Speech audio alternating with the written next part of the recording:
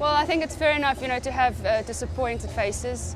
We're never going to be happy with a loss, and especially after putting in so much effort into this game. We put them under pressure. We went at them. We attacked, and we just stayed, in playing our structure, and we can see from that we can be threatening. And I think that's why we are disappointed, is seeing how close we were, and then letting in a few soft goals. We can see how close we are, and it was just so much better than Sunday's game. So I think we should take the positives out of it. I mean, there's still 3 more pool games to come, and we must put everything into that because our chances are there.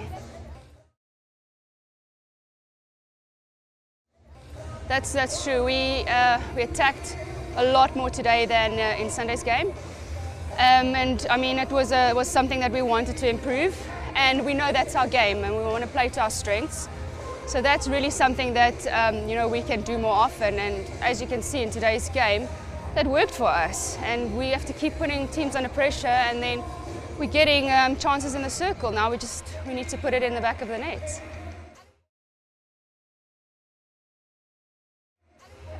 Wow, yeah, my third World Cup.